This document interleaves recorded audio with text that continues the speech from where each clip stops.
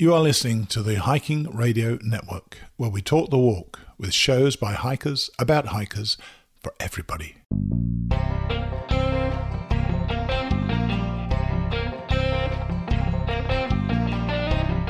This is the Hammock Hangers Podcast, where we hang out and talk about everything from hammocks and hammock camping to the group hangs from around the country.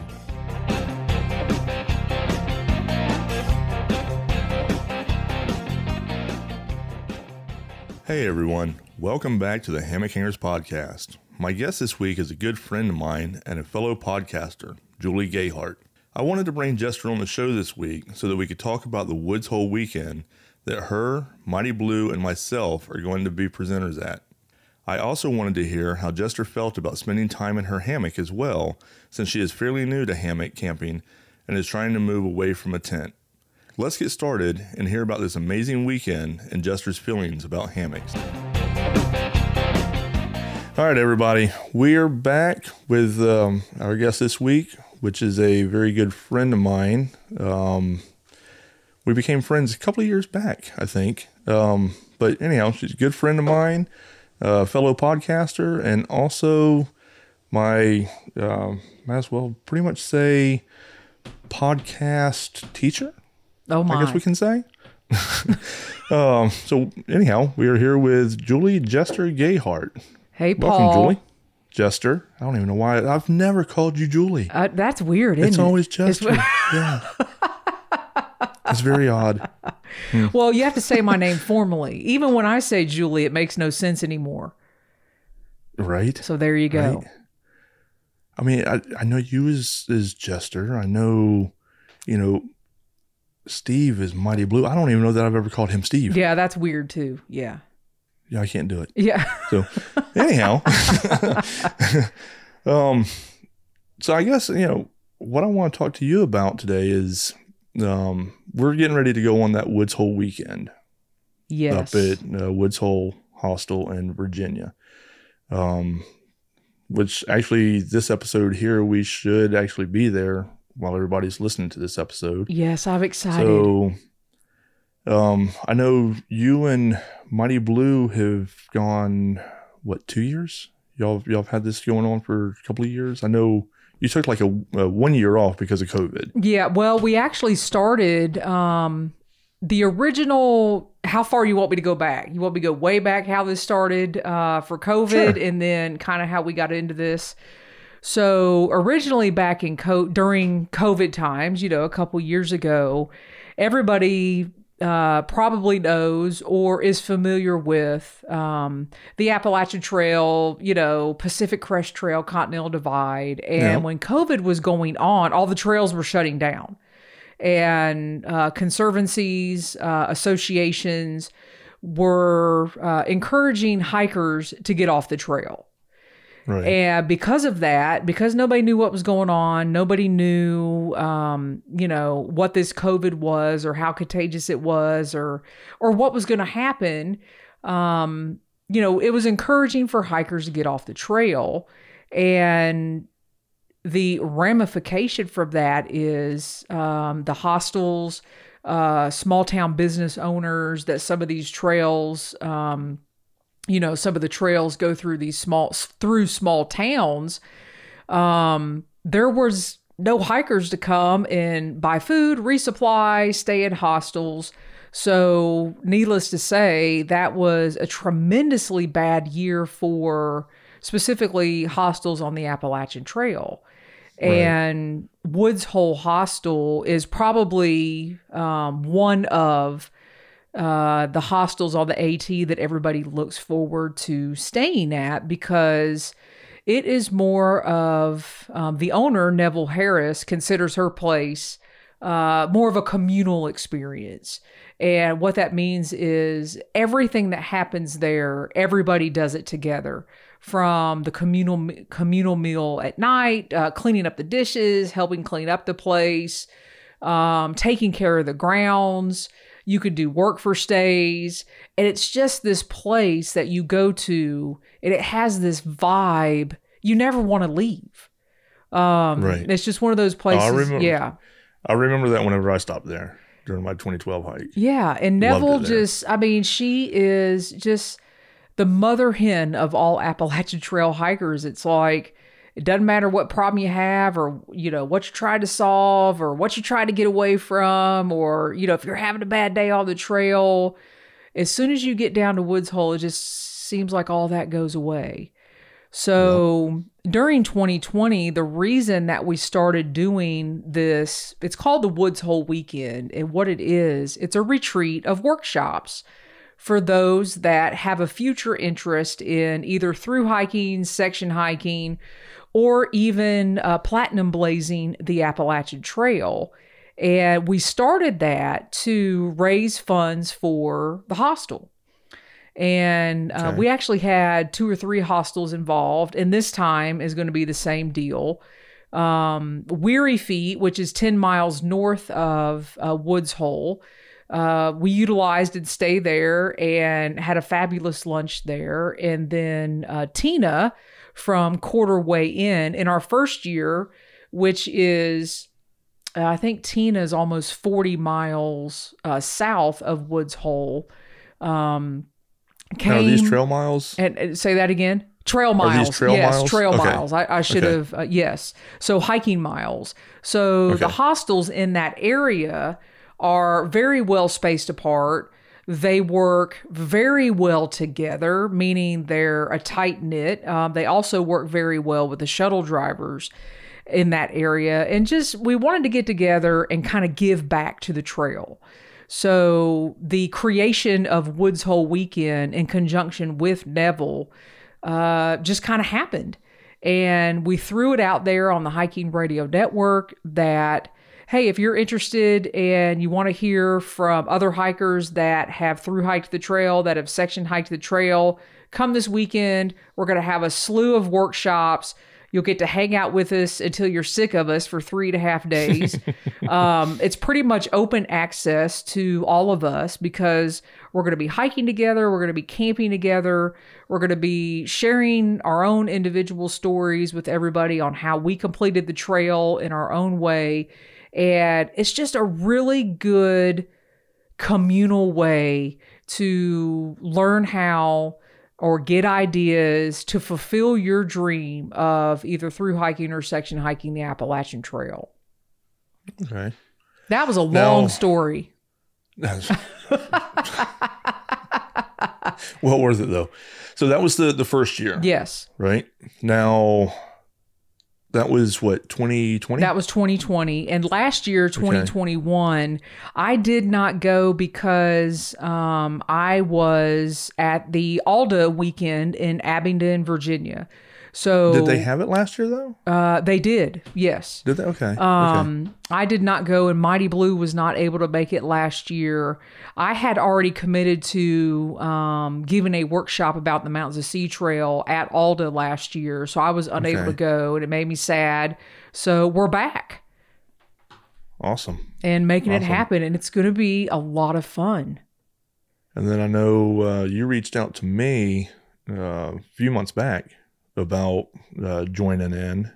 Yes, because we needed our resident hammock expert because none of us are hammock experts.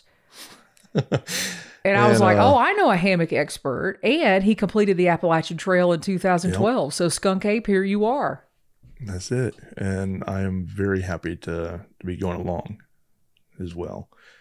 So what all happens during the Woods Hole weekend? So I know you mentioned some hiking and stuff like that. Yeah. So I'll give everybody a rundown. This is kind of an ad. It's going to make everybody sad because we're there. But this is something that you can put on your calendar for 2023 if you have dreams and aspirations of completing the Appalachian Trail. And so what we do, so it is going to be October 6th through the 9th. And it starts on Thursday the 6th. And what we do is we meet at Weary Feet Hostel. Everybody kind of meets there around noon. And we have lunch at the hostel. And it's a good spot for everybody to leave their car, kind of meet each other for the first time, get your pack ready, have lunch together. Julie, the hostel owner, she will speak with us and kind of tell, the ins and outs of her hostel and why she decided to start the hostel. And from there, we will actually walk up on the Appalachian Trail a couple miles, and we are going to camp out at Dismal Falls. And once we get up to Dismal Falls, you are going to do a fire making session with us. We're going to do Leave No Trace, the 7 Leave No Trace principles. We are going to go over hanging a bear bag. We're going to go over proper campsites. We're going to go over water treatment. We're going to go over different styles of stoves. We're going to go over, some people that might be joining us, Paul, they may have never even set up a tent or their hammock system. So we are going to, the last time in 2020, we had individuals that really had never camped out overnight.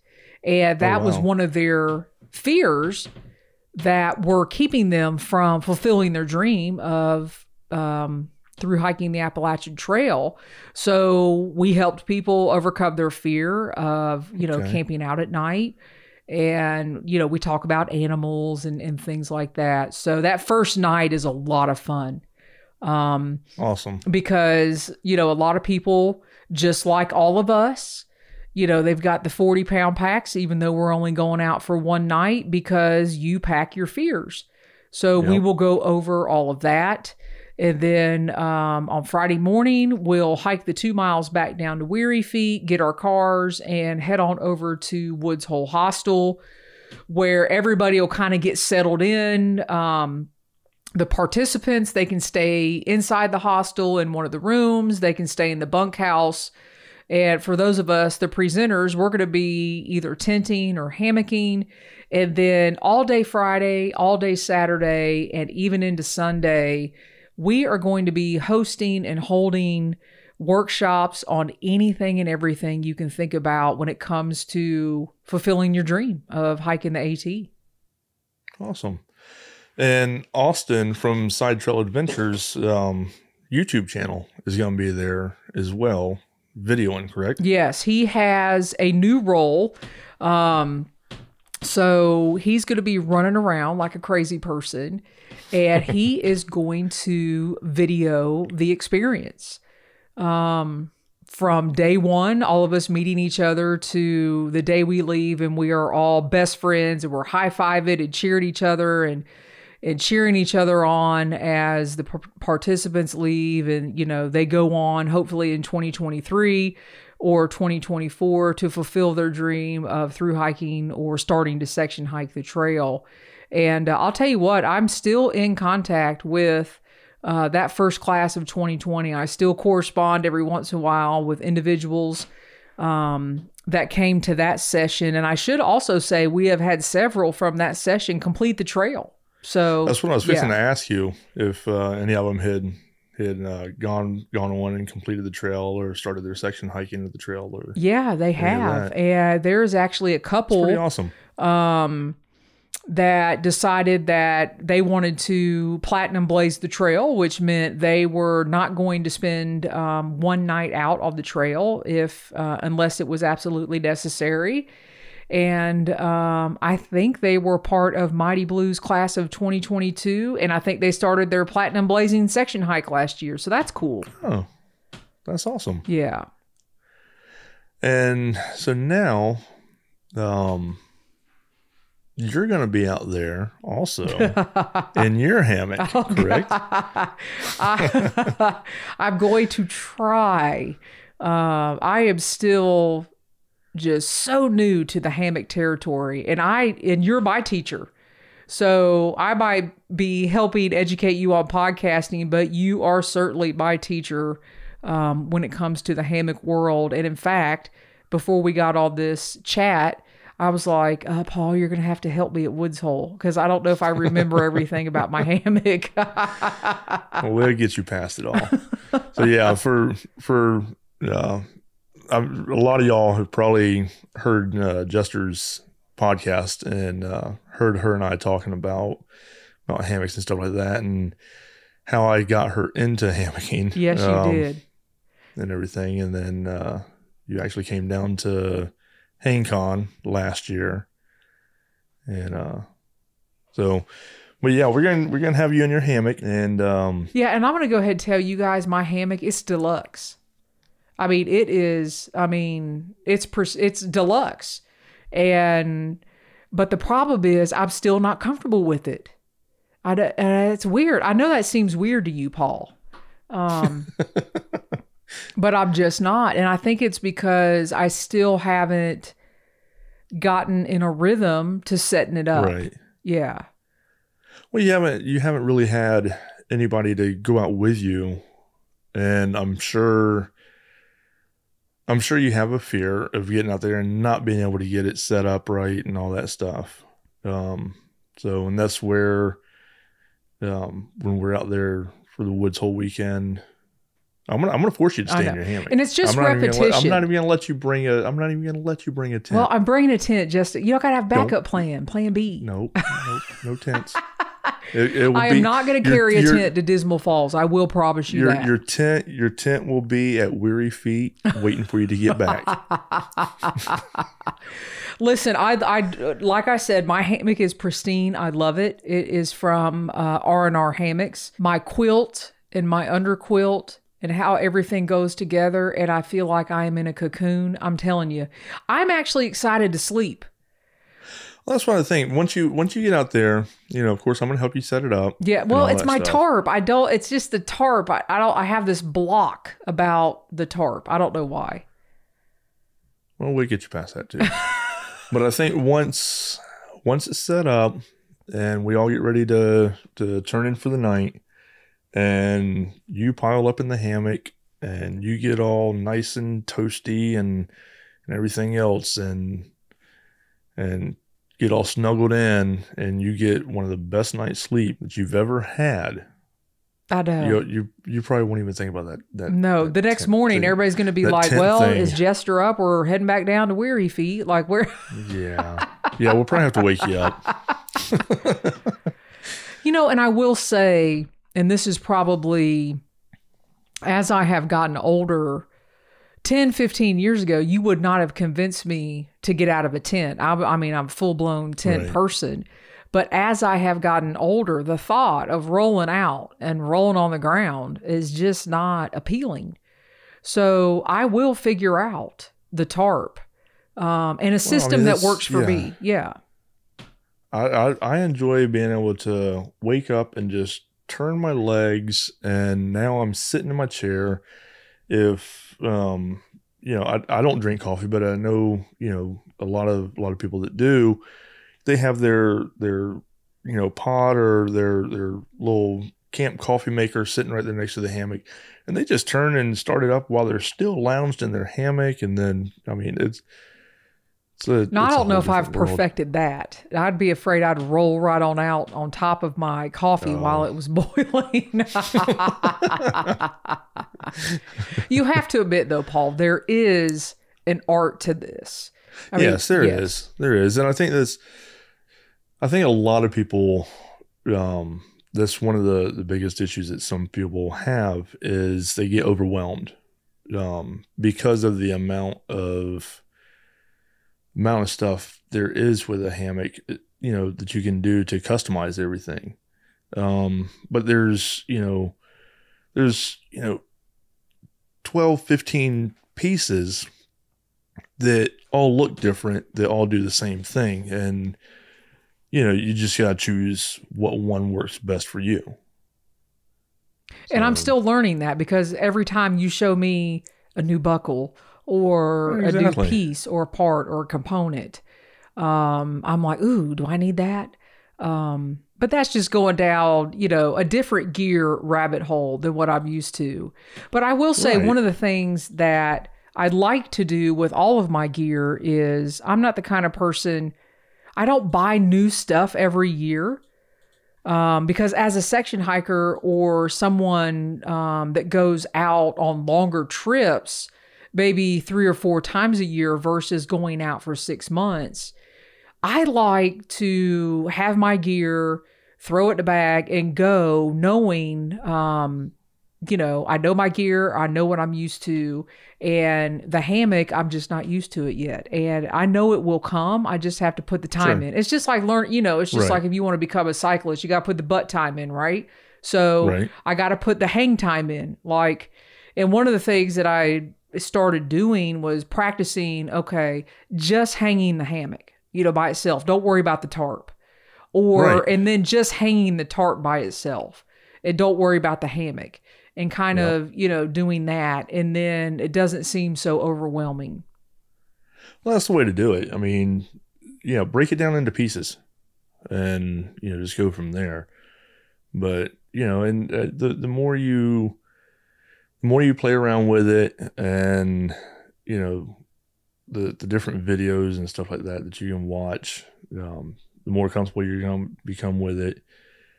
And then, of course, you start seeing more and more different gear and everything else.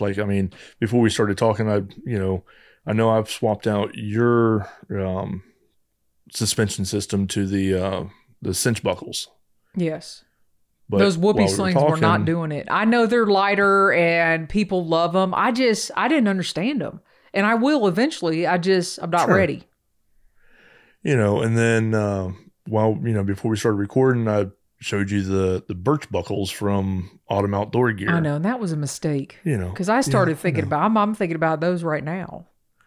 Well, that's how you and I work. You see some, you shoot me a link or something like that, or tell me about them, and there goes that rabbit hole there, and then I reciprocate and send you a couple of links. And I'm still trying to figure out. I really like. Is it the Wasp? The Wasp, the Dutch Wasp, or I call it the Wispy. I've renamed it Dutch. Wispy. I'm sorry. It's the Dutch Wispy. I now call it the Dutch Wispy. But that thing is an engineer little piece of genius. Yeah. And I'm already scared because I forgot how to use it already. So this week you're going to show me how to use that again. Yeah. And, like I said, there's, that's one, you got the Dutch Wasp, but then there's, tactical toggles and, a couple of other things that you can use that they all do the same thing. You just got to figure out which one works best for you. Yeah. And I think I know something else that I will probably, I don't know what I'm going to do. So my bug net is a separate piece. Yep. And that might be good this weekend because I'm not sure there's going to be a ton of bugs out. I may not have to utilize it. You may not even have to use a bug net at all. Yeah, we'll see. But I think, this is where the hammock rabbit hole comes in because, so I have that set up to where I don't need the bug net and I can just roll it down or slide it over or whatever we call it. But I also think I want a hammock where one is actually attached already. Yes. I don't know what that's called. So attached bug net. Yeah, well there you go. And there I'm going down a whole other rabbit hole. And then I'm like, well, see, Austin has a hammock where you actually lay flat or you can lay on your stomach. And I'm like, I don't know. I might end up going down that rabbit hole. Yeah, he has the War Bonnet Ridge Runner. Yeah. Bridge hammock. So yeah. Which during the Woods Hole weekend, I plan on bringing probably at least 5 of my hammocks. Different styles. That way I can show, from the ultralight hammock, which is my Cloud 71 hammock, to my more Cadillac style hammock, which would be the Clark hammock. Maybe that's what mine is. It's a Cadillac hammock. I like it that way. Which, you can go ultralight or you can go more car camping, which, even with the Clark, I used that for my through hike in 2012. A lot of people will tell you, oh, that's too heavy of a hammock. Well, I didn't think so. Well, they're not carrying it. You are. Yeah. I carried it the whole way. Yeah. And I kind of loved it because, certain times whenever I did have to, not really have to, but whenever I chose to stay in a shelter because of weather or something like that and didn't feel like setting up, I used my hammock as a pillow, so it kind of doubled. But yeah, I plan on, like I said, bringing at least 5 of my hammocks up. I'll probably end up having them all because I just throw everything in totes. But you'll see the different ones. You'll see the chameleon. You'll see the my hammock from Wahala Hammocks. Of course I got my R&R and Clark's and all that stuff. So you'll see several different types. And then the only one that I don't have right now is a bridge hammock. But I think you said earlier that Austin's going to be bringing his, so you'll be able to see a bridge hammock. Yeah, that'll be cool. I've got a bad feeling once I see that. That's the problem. I'm going to need multiple like you. Just like people get multiple tents depending on where they're going to go. Hey, if you're going out, with a couple people, you need a 2-person. If you're going out by yourself, you need a 1-person. Same thing with hammocks. I'm learning that. Well, yeah, with hammocks, you need a green one, you need a blue one. That's the thing. You can custom detail these things. Yeah, I love mine is bright orange, man. I'm not going to miss seeing that thing. I mean, you can. I'm ready for hunting season. Through, you got Dutch and you got Trailheads and all them. You can do what's called print to fabric, to where, you got they have different designs and stuff that if you wanted it printed on there, you could. And I mean, I think you can even go as far as if you have an image that you wanted on there, you could send them the image and they will print that onto the fabric, and you can have your underquilt or your tarp or the hammock itself with that design printed on it. Custom printed. I'm not there yet. I got to figure out how to use the Dutch Wispy before I go. I love it. Oh, God. Oh, Dutch, I'm sorry if you listen to this. I know it's the wasp, but for some reason, I don't know. From day one, it's been the wispy thing. It's been now what do I do with this thing? But, I mean, when you figure it out, it's awesome. It's like, wow. I mean, that really stays taut and you don't have to worry about a thing. Genius. Genius. Yep. So, but, yeah, so I can't wait. I can't wait for next week. I feel like a kid on Christmas Eve. I know. I think I said I feel like I'm getting my big wheel tomorrow morning. We get ready. We get to go to Woods Hole, and the Woods Hole is just a magical place anyway. Yeah, it is. So it's really, I know it's going to re-energize my spirit. It's that kind of place, and give me a drive. To go out and do the hiking that I want to do in the future. And I've never walked away from Woods Hole not feeling just re-energized, peaceful. Right. Yep. Ready to take on whatever was bothering me in the first place when I got there. It's just that kind of place. Yeah. Yeah, I mean, Neville, she's one of the most kind-hearted people you'll ever meet. Yeah. So, but all right. Anyhow, Jester, I know we could go on and on. Yeah, sure could. But I will see you. Well, in less than a week. Yeah, I'm looking forward to it, Paul. Thank you for having me on, and I appreciate you coming on. Congratulations on your podcast. I think you're doing a phenomenal job. Appreciate it. And so, all right. Well, we will see you next week then, up at Woods Hole. All right. I'll be there with my wispy. All right. We will see you there then. Thanks, Jester, for coming on to my podcast and chatting about the Woods Hole weekend some and how you feel about getting ready to spend some time in your hammock. It's always a blast talking with you. I can't wait to meet up with everybody again and hang out some and have an awesome time. If you want to hear more from Jester, you can head over to the Hiking Radio Network's website and listen to all of her shows. There is also Mighty Blue on the Appalachian Trail, the Trail Dames podcast, and Hiking Unfiltered that you can take a listen to as well. And if you like what we're doing here on the Hiking Radio Network and want to see our shows continue, please consider supporting us with either a one-off or monthly donation. You will find the donate button on each of the Hiking Radio Network pages at hikingradionetwork.com. Also, don't forget to leave a review and share the show on your social media to help the show grow. Until next week, happy hanging, everyone.